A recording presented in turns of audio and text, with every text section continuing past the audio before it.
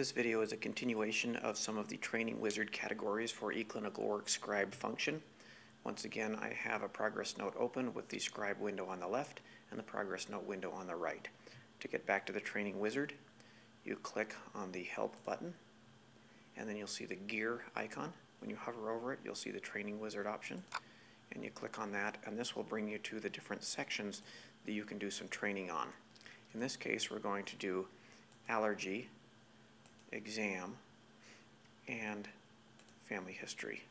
So I've highlighted those three. I go down and I click next. You can see a tab for each one of those, and eClinicalWorks Scribe wants me to enter this text into this window. I can do it with either typing or dragging. I'm going to use dragging. Allergy. Patient is allergic to sulfa, Tylenol, and seafood. I did that using dragon, naturally speaking. Notice that this allergy command was inserted just by saying allergy. It created a new line, added allergy colon, and another line ready for me to dictate. This was part of the eClinicalWorks Scribe macros that we downloaded and installed into Dragon in the second video. You can see that I did this correctly. We'll hit the next button, and now we jump to examination. I'm going to enter the same text here, again using Dragon. Exam, colon, new line, general examination under exam, colon, new line, general appearance, notes will be here, head, notes will be here.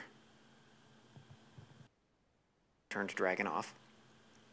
And if you noticed, some of the commands when I gave them, such as general appearance, it would automatically add general appearance colon, and then I was ready to start typing.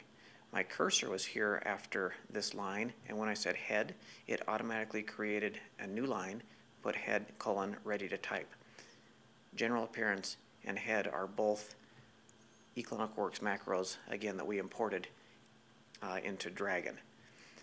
eClinicalWorks created all of these so that you can more rapidly say what you want and save you some time with clicks and adding colon and adding new lines. We'll click next, go to family history. Once again, I will do this with Dragon. Family history. Father is alive and healthy, period. Mother died in a car accident, period. Wife is healthy and works for a grocery store, period.